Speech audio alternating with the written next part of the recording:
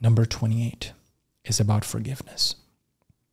Now, it took me a long time to do this, but you have to be able to, and this is something I also learned from Jameson yesterday. Jameson and I were in Tulum in the street. We were interviewing people about stuff.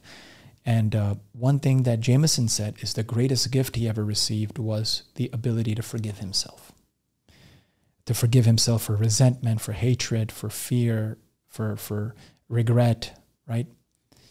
For incompetence, whatever, forgiving himself. So the ability to forgive yourself for your wrongdoings, for your sins, the ability to forgive your parents, your siblings, your children, your friends, your rest of your family, your lovers in the past, the ability to forgive and forget in a meaningful way.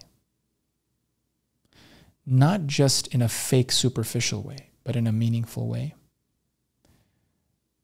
is a real game changer. And I've done exercises where I have called up my mom and, telling her everything is okay. I don't hold a grudge anymore. I've let things go. The burden is not there, because in the past it was there. There's a lot of burden. And there was a lot of this feeling that things are not fair. I've been wronged. This should not happen to me. This victim mentality was very much there for a very, very long time.